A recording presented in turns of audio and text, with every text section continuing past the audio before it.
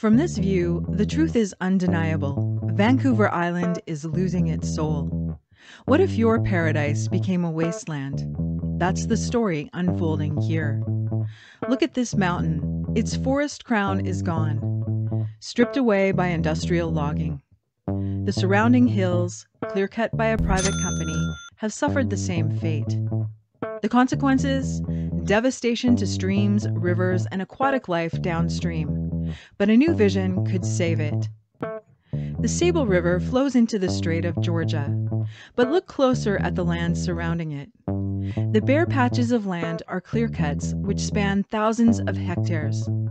In the 1930s and 40s, 90% of the primary forest was logged.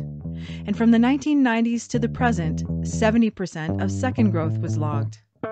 Here's the devastation up close. This mountaintop has no forest left to manage the water. Snow melts rapidly under the sun, unchecked by shade. When it rains, the trees are no longer there to slow the rainfall, absorb it, or protect the soil. The damage is systemic. Without roots to stabilize the soil, erosion increases. Without organic matter like leaf litter, water absorption plummets. Machinery compacts the soil, turning it into fine particles that flow into waterways, carrying sediment downstream.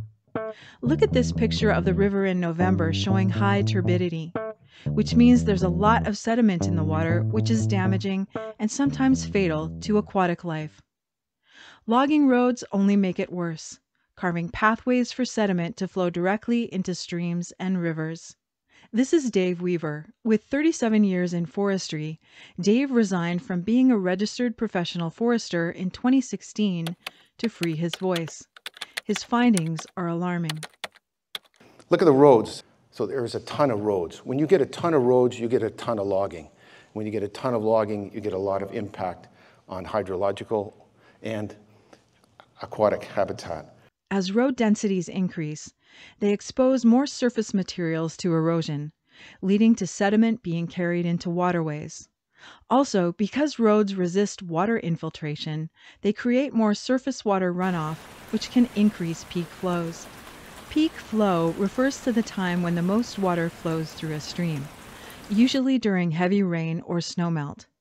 It's a key concern because up to 80% of the year's water passes through during this period.